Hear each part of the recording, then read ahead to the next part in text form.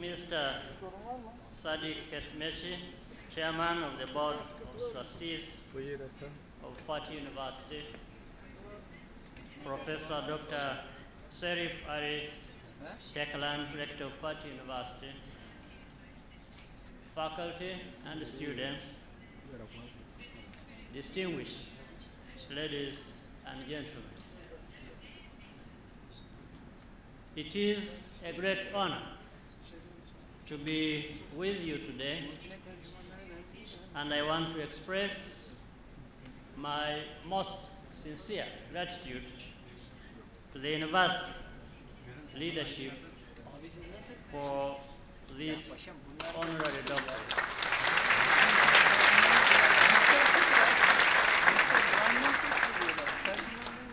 Indeed, occasions like these are happy ones, but the honor is heightened when it is a respected institution such as Fatih University that is recognizing and appreciating the leadership in Rwanda and our modest contribution to the world we live in. Let me say at the outset that in many ways, this honor reflects the efforts of the Rwandan people who for the last 17 years have worked together to restore peace, security, and national unity and reconciliation. They have managed to overcome serious adversity and have now embraced our nation's collective aspirations for development and prosperity. Distinguished ladies and gentlemen, I'm sure you agree with me that we live in challenging times characterized by phenomenal change. And although the change may be at a breathless pace, the 21st century also offers us and future generations opportunities that we should seize to influence the direction of change in order to maximize its benefits to humankind. The ability to influence events has always been the hallmark of any enduring civilization.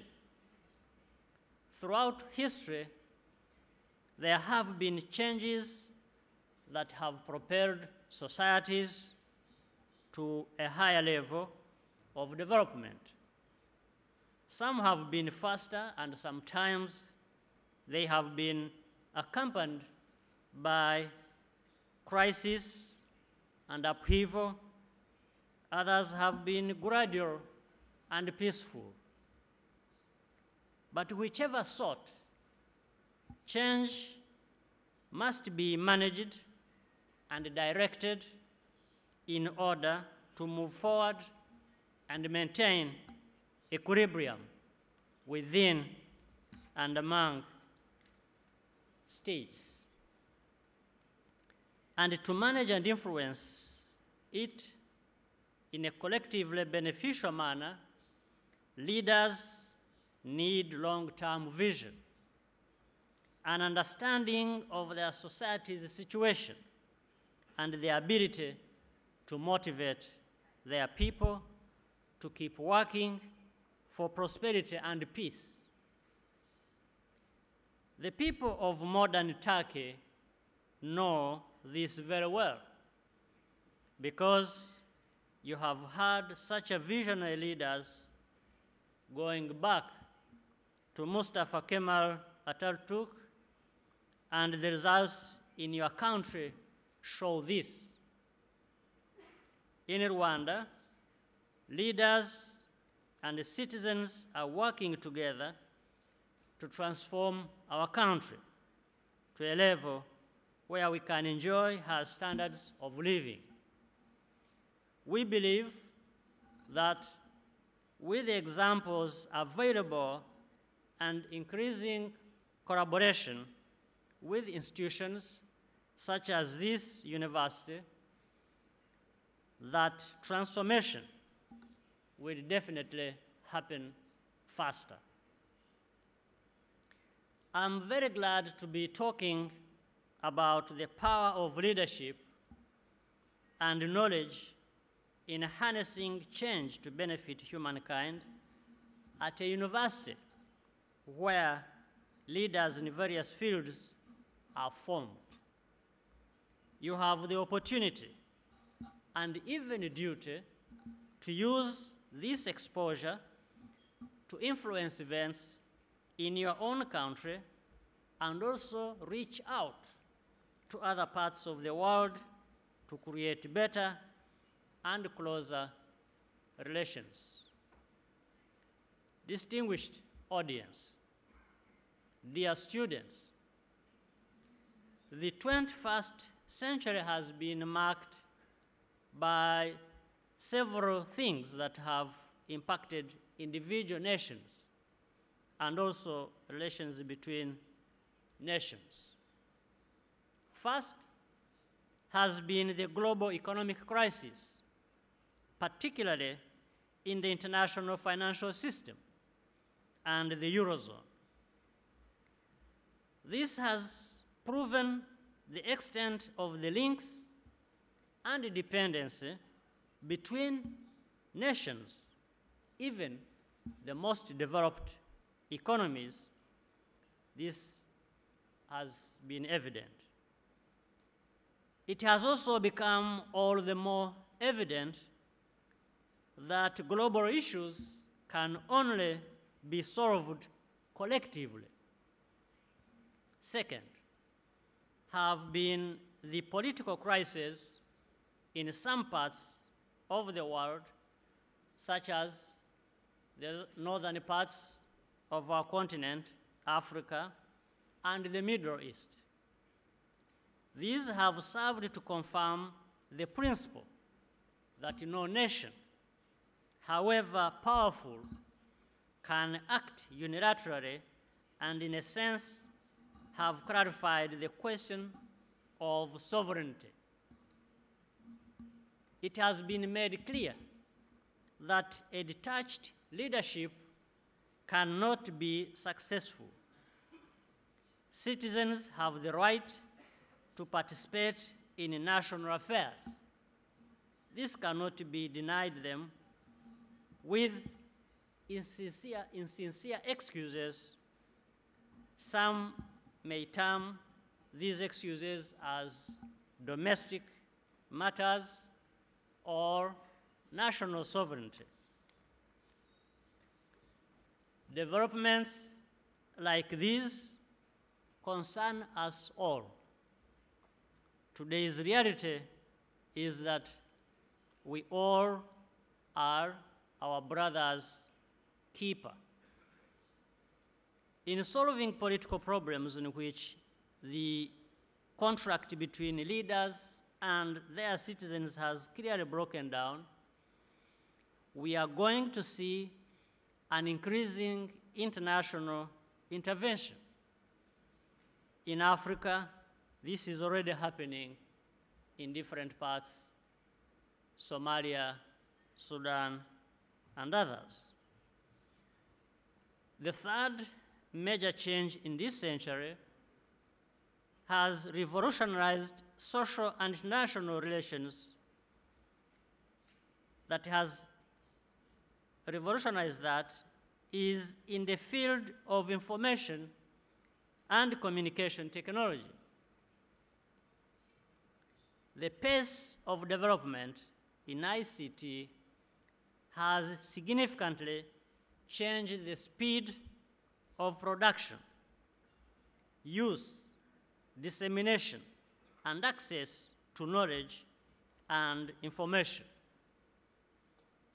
In this sense, and especially with the use of social media, it has altered the balance of power within societies and between nations by democratizing information and knowledge, ordinary citizens may now have more influence and power than they have ever had before. Nations that recognize and harness the power of new technology will be the leaders in the 21st century. Equally, leaders that can take advantage of this power will propel their countries to a higher level of development. That is why in Rwanda, we are investing in education, science and technology, because they have the most potential to transform our country, bring the greatest benefits to our people, and make it possible for us to play a significant role in international relations. It is another reason why I am delighted about the relationship between Fatih University and Rwanda. I hope the award of an honorary doctorate to me will mark the beginning of collaboration between this university and Rwandan universities, so that together we can contribute to greater human understanding and better lives for our people. I am pleased to note that Fatih is a privately founded university. We shall share a belief, and we continue to share belief in the power of the private sector to drive economic and social transformation. And in Rwanda, we value innovation, entrepreneurship, and partnership in raising the living standards of our people, because our mission, indeed, that of any committed leadership of any nation, is to get them to be better off tomorrow than what people are today.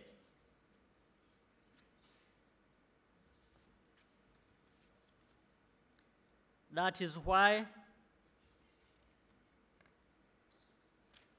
and once again, I am grateful for this great honor that you have bestowed on me, and I can assure you that we will always cherish the association with the Fatih University, which is taking root today.